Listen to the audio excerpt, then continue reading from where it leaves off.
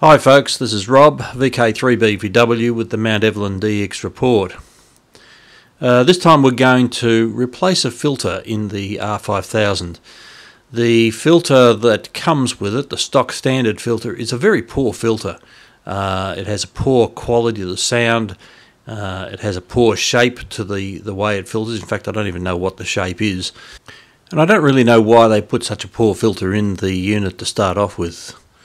So we're going to replace that as soon as we can. I'm really keen to put a new filter in there. So why is it important to have a range of filters at your fingertips? Well, you're going to find that adding different filters of different bandwidths is going to help you separate the signals in crowded parts of the shortwave band.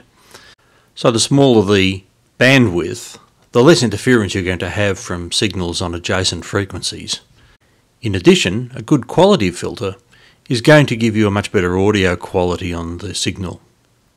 And the nice thing about the R-5000 is that it's got room for optional filters, so you can add these filters as you go, and depending on the sort of listening that you do, whether it's mainly AM broadcast stations or whether you're going to be doing a lot of SSB or CW work. So you can choose different filters depending on the mode that you're using at the time. On the front panel you can see there's a setting for W for wide, M1 and M2, and N, which is the narrow setting.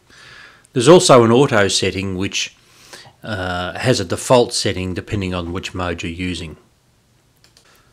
This little diagram comes out of the receiver's service manual, and it describes the way the filters are set up. In previous versions of the Kenwood, the filters were set in parallel, but in the R-5000 it's set in series. The service manual goes on to say that filters with pass bands wider than the desired receiving bandwidth all pass the signal without attenuating it. The width of the pass band is determined by the narrowest filter used. The other filters do not cause any change or undesirable effects. At offsets of greater than a few kilohertz, however, the attenuation of each filter is added in. So if you look at the bottom illustration there, figure 3.2, what we have in this receiver on the bench is the fairly poor 6 kilohertz AM filter, and we have then quite a good SSB 2.4 kilohertz filter. We don't have any other filters installed in there, so the M1 and the N setting on the control in the front panel does not work because there's no filters installed in that yet. So what we're going to do today is change out the 6 kilohertz AM filter and put a better filter in there. Now Kenwood used to make a range of these filters for this receiver.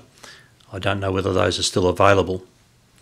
But the one I've chosen comes from the International Radio Corporation, also known as INRAD, and this is a company that's been around for many years and supplies a range of filters to lots of different rigs. For AM use, INRAD make two filters.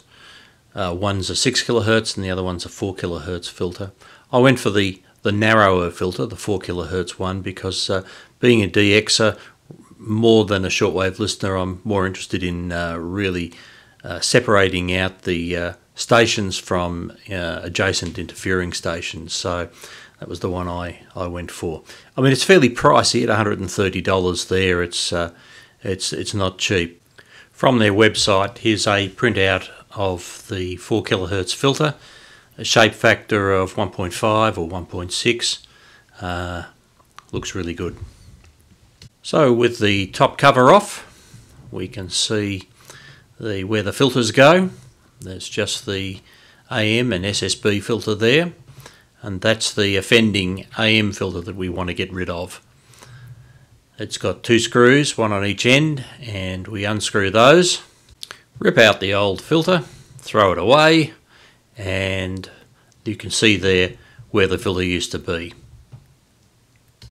Now the only thing that came in the box with the filter was this funny little bit of paper which simply said cut off the last two pins flush to the white block, these are ground pins and are not necessary even for the Kenwood filter.